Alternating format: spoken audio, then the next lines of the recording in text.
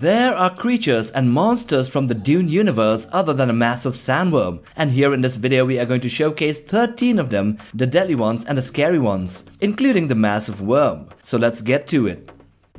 The first one, of course, the sandworm, also known as the Shai Hulud. This creature is a massive monster that is found in the deserts of the planet called Arrakis. These are highly territorial creatures that can grow up to 450 meters or almost 1500 feet long. They are the ones that create the spice melange, a substance used by the people in that universe to be able to traverse through subspace and also acts as a mutagenic substance. So the sandworm basically resembles worms with a huge maw that has rows of teeth or frills. Their body is cylindrical and are worshipped by the desert people called the Freemen on that planet. Number 2. The hybrid spider. This was Baron Harkonnen's pet. It was a grotesque black spider-human hybrid which was mutated and altered to become this monstrous creature. It has 8 limbs that spread out from the enlarged abdomen, but the extremities of the limbs produce hands with 5 fingers each. It has a human-like head which is black like the rest of its body, and 2 arms that sprout out from near its neck. The creature's abnormal motions were designed to mimic the agony that a former human being might experience after being twisted into the shape of a spider.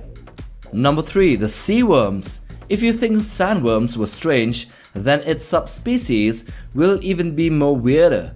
The sea worms were sandworms at one point of time and have been genetically engineered, produced and released into the oceanic world of Bazel.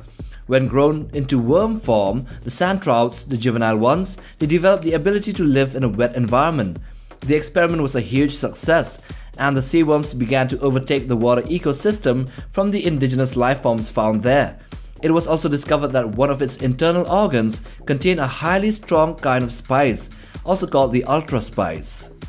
Number 4. The Guild Navigators. In order to travel through subspace properly, humans had to consume the spice melange, which was also a mutagenic substance, and so the Guild Navigators, who after a long period of time of constantly partaking in it, become evolved humans that appear monstrous and hideous. Their bodies atrophy and mutate over time, with their heads and extremities elongating and the skin becoming a strange tone and texture. And the earliest outward symptoms of this melange-induced metabolic alteration is seen in its eyes, where the medication darkens the sclera and the iris, appearing to be a very dark tone of blue, which is often mistaken to be black. Number 5. The Axolotl Tanks. If you think that the Star Wars Empire experiments were inhumane, then check out Dunes.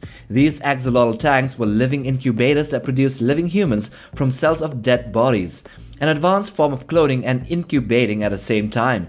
But these axolotl tanks were in fact women who had been augmented and drastically changed, like mechanized. Their wombs were utilized as incubators. The tank, according to Duncan Idaho, is a big frame with brilliant lights and cushioned mechanical hands, as well as a lady encircled by many black tubes connecting her body to the steel container. They were capable of genetic modifications and augmentations on unborn individuals. Number 6. The Cymex. Here's the thing about the Dune universe. It's a very human-centric galaxy, and many of the monsters and abhorrent creatures found in it were once humans or rather mutated forms of a person. There were barely alien life forms in that universe. A Cymex was a sort of thinking machine that used to be human but had been transformed into a cyborg controlled by a human brain. They have existed for tens of millennia preceding the current timeline. The Cymex human brain were preserved in an electra fluid-filled cylinder which allowed it to live for tens of thousands of years in this form. Number 7. The God Emperor. Okay, also known as Leto Atreides II, he was the son of Paul Atreides, the one who was now active in the recent Dune movies. Leto had powers, strange powers that could change the galactic order of things. At one point of time, in order to follow on through with his visions of the Golden Path, he allowed a sandworm to enter him and was converted into a monstrous sandworm-human hybrid. This transformation was in the beginning just an exoskeleton that gave him a boost in physical abilities, making him run faster, jump longer distances and all that jazz. But eventually he developed a body that was mostly sandworm with the exception of his upper torso that emerged out of the gaping mouth, intact with head, chest, neck, shoulders and arms. Number 8. Omnius. This is a robotic and cybernetic form that is a collection of powerful artificially intelligent entities which tyrannically rule a section of space called the Synchronized Empire. Even though these AIs would be created independently in different star systems, they would eventually link up with one another and be considered a single unity or an entity sharing a collective experience of their counterparts. Though Omnius theoretically possessed no feelings and thus no tangible personality, it did appear to be paranoid and genocidal against humans later on in the timeline. Number 9. The D-Wolves. These space wolves were genetically engineered hunters and guardians of Leto II's planet called Sarir. The grey bodies of the D-Wolves were almost man-height at the shoulders, around 5 to 6 feet tall. They are great hunters but have been trained to seize following intruders at a location called the Idaho River's water's edge.